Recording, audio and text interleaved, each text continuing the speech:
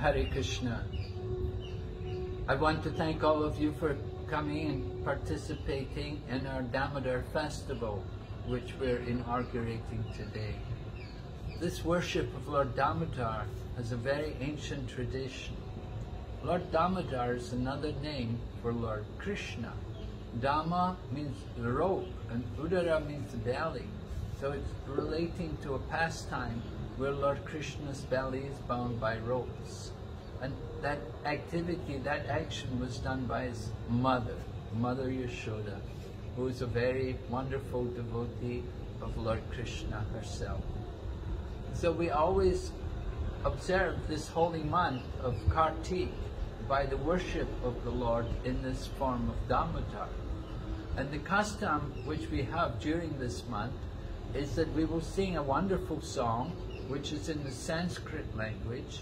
It's called the Damodar Astakam, meaning there are 8 verses glorifying the pastime of Lord Damodar.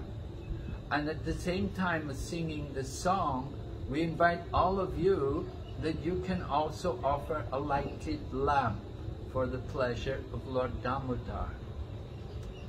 Offering the lamp is very significant because it helps us to destroy sinful reactions from our past, and it helps us to advance more on the path of spiritual progress. We always enjoy lights. Lights indicate knowledge. It's the opposite of darkness. Darkness is the absence of light. In the darkness there's only ignorance, but in the light there is knowledge. So we encourage all of you to take this opportunity here this evening to offer one light for the pleasure of Lord Damodar. And in this way you will also feel the spiritual pleasure of relating your activity for the pleasure of Lord Damodar. Actually, as I said, Lord Damodar is the name of Lord Krishna, and he's in the heart of every living entity.